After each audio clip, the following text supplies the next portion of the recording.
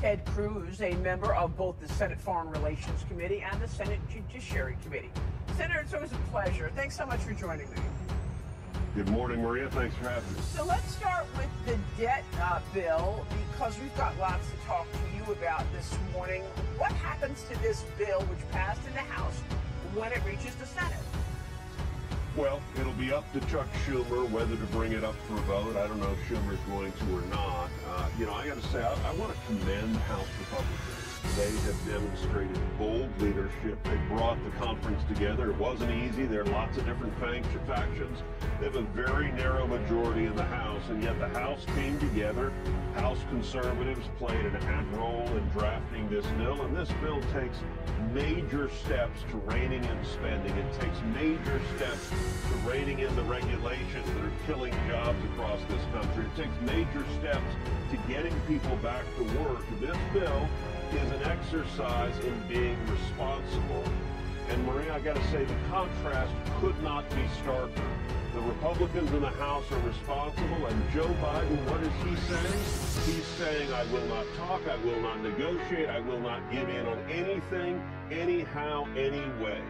And what is happening is Joe Biden is gambling. Joe Biden needs to stop playing roulette with the American economy and with the American credit limit.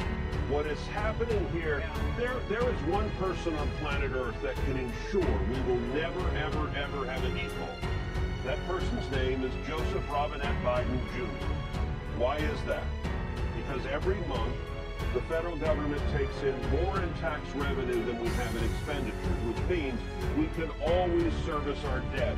And here's what a responsible president would say.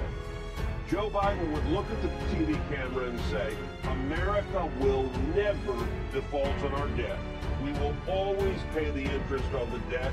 You can count on that. But he doesn't want to say that. Why? Because he wants to fearmonger. He wants to scare the equity markets. He wants to scare the bond markets.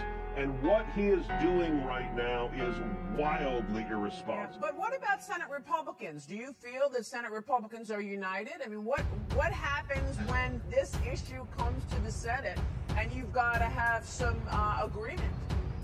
Oh, listen, at some level, unfortunately, Senate Republicans are never united.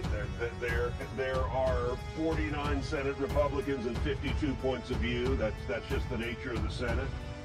That being said, I think what we ought to be doing in the Senate is we ought to be standing up and backing up the House Republicans. The House are in leadership right now, and Senate Republicans should stand shoulder to shoulder with the House and say, Joe Biden, come to the table. Chuck Schumer has already said this bill is DOA, dead on arrival. He doesn't want to consider it. No Democrat, other than Joe Manchin, who's facing a very tough re-elect and is suddenly listening to his voters, other than Joe Manchin, no Democrat has any interest in passing this bill. And I'm going to tell you a simple, practical reality. Biden is saying we must have a clean debt ceiling.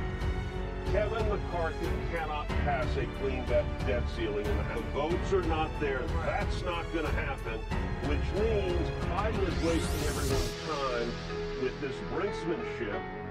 And you know who bears a big part of the fault of that? The corrupt corporate media, because Biden is counting on, even if he fearmongers, takes us to the edge of the cliff, even if Biden drives us over the cliff like Thelma and Louise with a handkerchief on his hair, he's quite confident the media will happily blame Republicans, and it's why he's being so reckless with your economic future and with mine.